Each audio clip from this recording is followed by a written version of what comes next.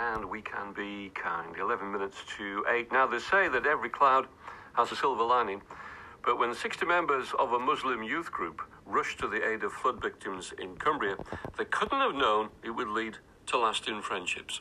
BBC Radio Cumbria is once again joining BBC's Faith in the World Week and celebrating the people working to bring peace to our communities.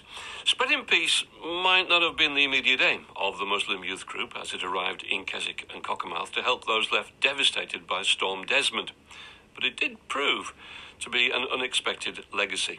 Well, we brought Nadeem Ahmad, the leader of the Ahmadiyya Muslim Youth Association in Yorkshire, back to Keswick to chat to Alan Daniels, a Christian and a town councillor in the town.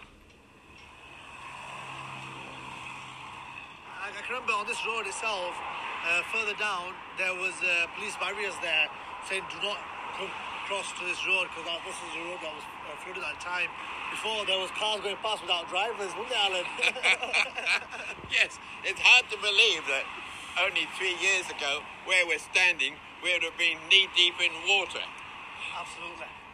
When we first arrived, there was a bit of hesitance that this local area hasn't seen a predominant Muslims before, and their first views of Muslims were what was in the media, and we came here to show the true message of Islam, which is to help the fellow being. We as Muslims are duty-bound to go out of our way to help these people in need, like I said, regardless of colour, religion or creed.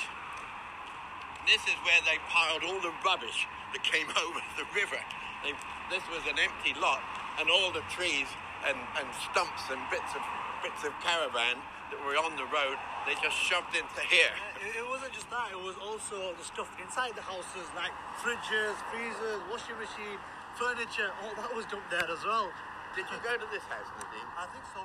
To be honest with you, if it wasn't for the floods, I probably wouldn't even come to Keswick in my life. And because of the floods, I visited this beautiful place 6 times now. And if it wasn't for the floods, I would not have met Alan as a good friend of mine, and I wouldn't have met the local Keswick people here as well. So this floods has become a blessing in disguise. Muslims are not what you see in the media. Muslims are loving fellow beings. We have shared food together, which is the best way to get to know each other. We have shared food in their mosque. They have shared food up here in Keswick. Fish and chips being their very, very favourite meal.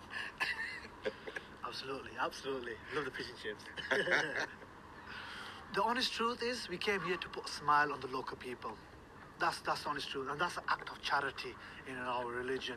So we came here to meet the local people, to give that moral support.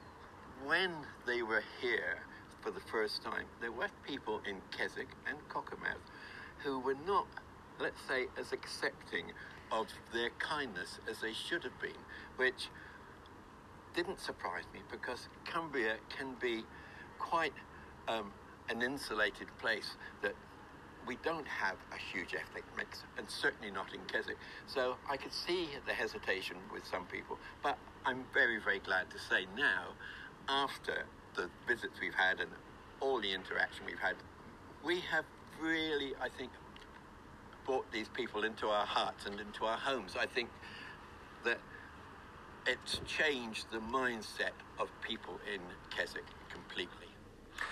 And you can find out more about BBC Faith in the World Week and indeed see a photograph of Nadeem and Alan and hear a little of that interview actually on the BBC's Faith in the World Week website. Just put a title into your search engine and you'll find it. We've made a little video of Nadeem and Alan's meeting which will appear on our Facebook page over the next few days.